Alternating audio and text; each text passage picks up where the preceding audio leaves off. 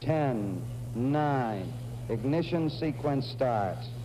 6, 5, 4, 3, 2, 1, 0. All engine running. Liftoff. We have a liftoff. 32 minutes past the hour. Liftoff on Apollo 11. Tower cleared. We got a roll program. Neil Armstrong reporting the roll and pitch program, which puts Apollo 11 on a proper heading.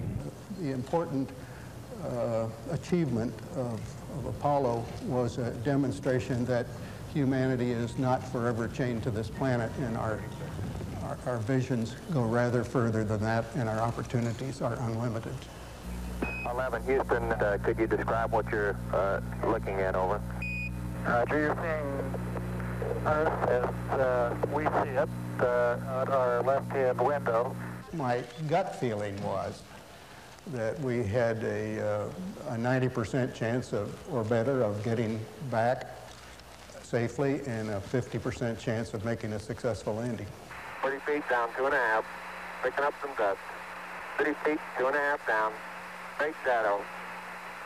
4 forward, drift into the right a little. Contact light.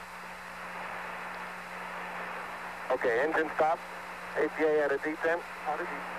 Mode control both auto, descent engine command override off. Engine arm off. 413 is in. Houston, Tranquility Base here. The Eagle has landed.